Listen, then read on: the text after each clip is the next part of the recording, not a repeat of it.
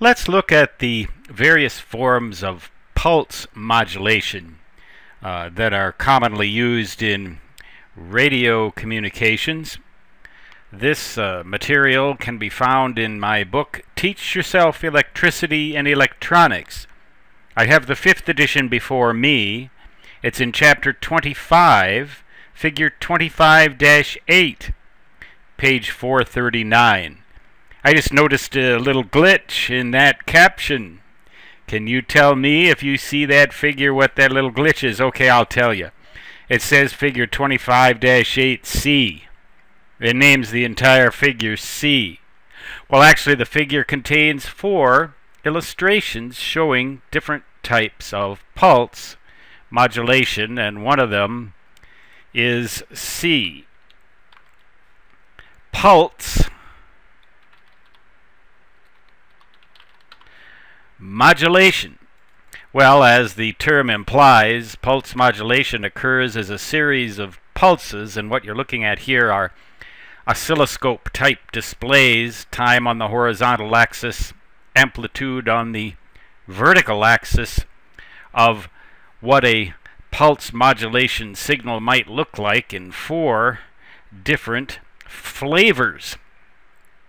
This particular type right here is pulse amplitude modulation. The pulses, these gray lines, are all the same width, but their amplitude varies according to the instantaneous amplitude of the signal modulating waveform, for example, a voice or a video image in analog form. That is the way that it works. This is called positive pulse amplitude modulation, or PAM. Positive modulation, meaning that the amplitude increases as of the pulses increase as the amplitude of the modulating signal increases. Now you can also reverse that and make the pulses weaker and weaker. When you do that, weaker and weaker as the analog signal gets stronger, that would be negative pulse amplitude modulation.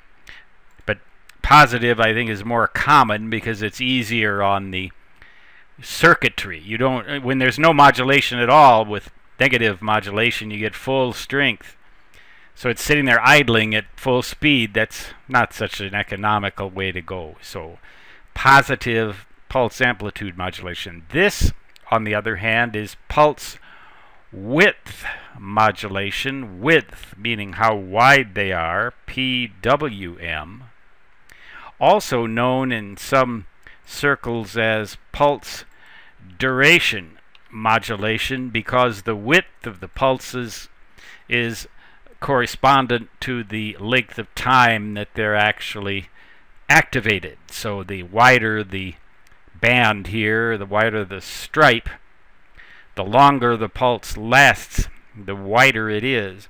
And again, in positive pulse width or pulse duration modulation, as the analog waveform increases in instantaneous amplitude, the width or duration of the pulses increases, but their amplitude always remains the same, so that this is a considerably different way of modulating a signal than this. Whereas this actually requires that the pulses be different amplitudes. All the pulses here are the same amplitude. They are simply wider when the input waveform is stronger.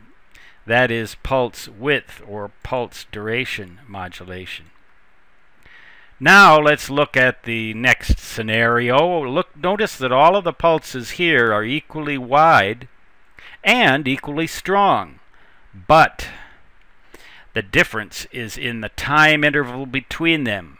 They occur more frequently, more often, more per second, more pulses per second, as the analog signal increases in strength.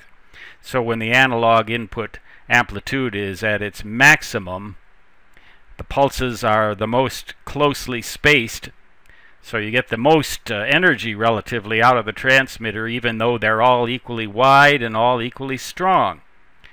Contrary-wise, when there's no signal at all, you will get either no pulses or very infrequent pulses. Pulse interval modulation. That is what this is generally called. PIM, pulse interval modulation. And the final method I would like to show you is one of various different methods of obtaining what they call pulse code modulation, or PCM. In this case, it's amplitude-based pulse code modulation, very similar to the analog pulse amplitude modulation, but the pulses can only attain specific digital levels. In this case, there are 8 of them, with binary digits ranging from 000, or binary numerals ranging from 000, that's the binary 0, to 111, that's the binary 7. So it's 0, 1, 2, 3, 4, 5, 6, 7, 8 levels. You can have generally any power of 2. You might have 16, you might have 32, you might have 64. The analog amplitude is shown over here, and this little line on the right, you can disregard that. That's the right-hand extreme of the graph, but it doesn't mean anything. Maybe I can... Well, no, never mind. Just ignore that black line. I don't know how that got there. I guess that was because of resizing the art and everything for this video. Just, you know, little things happen, stuff happens when you're making videos. Hopefully it's all technically accurate stuff. But that is the situation with pulse modulation. Those are 4 different types of pulse modulation. Now we might also have digital codes, say 0 through 7, which can work in either of these other 2 modes, either how often they happen or how wide they are. More likely how wide they are. The 0 would be the thinnest or tiniest, slimmest pulse, and 8 would be the widest pulse, so that here you can have continuously variable pulse width. Here it would be variable only in digital increments. Pulse code modulation, PCM. So with that, I will conclude this little presentation. Here is the information that you might like to use to obtain this book if you're interested in this course. It's done fairly well for me. People seem to like the presentation by and large. There are a few who don't. It has multiple choice quizzes at the ends of the chapters, and the 5th edition, edition number 5, has online explanations for all the answers to the quiz questions at the ends of the chapters, and also videos on YouTube that explain the answers to all of the final exam questions. That is the 5th edition. So if you want to get the 5th edition, and future editions as they come out will also have online supplemental content. Go to my website, sciencewriter.net.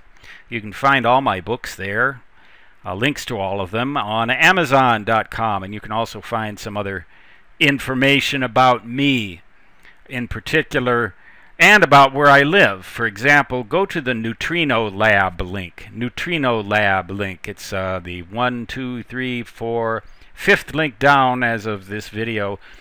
The Sanford Underground Laboratory here in my hometown of Lead, South Dakota, in the middle of the continent in Dakota Territory, United States of America. So, and I also, by the way, have published errata sheets online. Mistakes. You'll find links to those on my website too. There are a lot of them. I guess if you publish enough stuff, you'll make a lot of mistakes. May as well call attention to them and let you know about them instead of leaving you in the dark. That's my philosophy, and I'll always try to become perfect. I know. And you can find a link to my YouTube video site at the bottom of this here. You can watch some other stuff that I've done. Nonsense. Stan Gibilisco signing off. Until next time, so long.